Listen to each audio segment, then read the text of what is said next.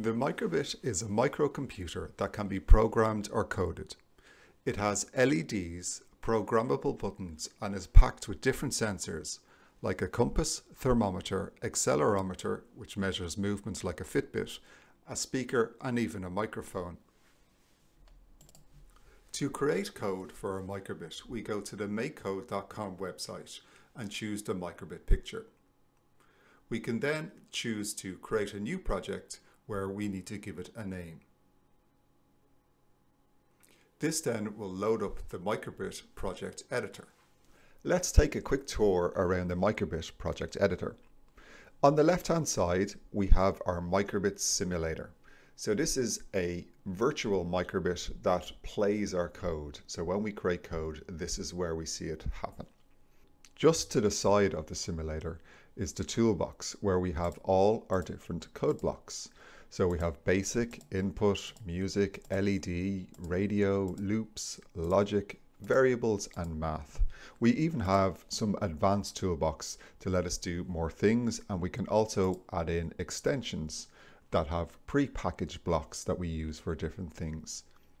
On the right hand side is the code area, and this is where we drag and drop our code blocks to create our programs.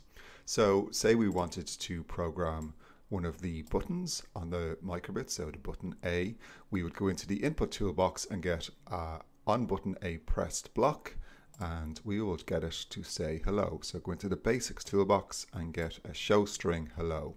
So it'll take a couple of seconds just to refresh the simulator with our code, and once we click on the button A, it will run our code and it will scroll across hello. Now you'll notice that the Microbits can only display one character at a time, so the letters get scrolled across the screen.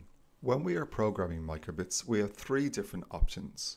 We can code using the code blocks by dragging and dropping them into the code area, or we can switch to either JavaScript or Python, which are textual programming languages. To switch to these, we simply click on the option we want, and the code area changes to show the language that we have selected. So here we've selected JavaScript, and it's showing our code that we created in the blocks in JavaScript. We can even change the code if we want and switch back to the blocks, and we'll see our code updated. This is a great way to start learning about textual programming languages such as JavaScript. You do not need to have a Microbit to create code and projects. You can create code and just use the simulator to run your code. But if you do have a Microbit, you can send and load your code onto it using a USB cable that connects your computer to your Microbit. Then you just need to download your code as a file onto your computer and then send it to your Microbit using the USB cable. The file will then be sent to your Microbit, where you can test it out in real life.